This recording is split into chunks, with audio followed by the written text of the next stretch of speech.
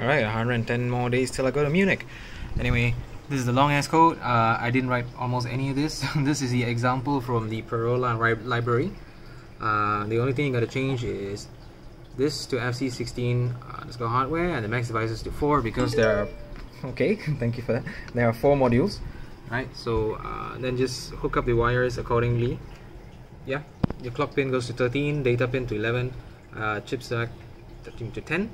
And then so the only code that I wrote is this one, my time equal microseconds, and then basically I'm dividing the this line here counts the number of microseconds, and then this one changes the microseconds into seconds by dividing it by a million, and then just ignore that, it's just a comment, and then it's going to print this number minus the current elapsed number of seconds and divide that by 86400. So what this number is the number of seconds until I go to, well, Munich, and then this is the number of seconds in a day.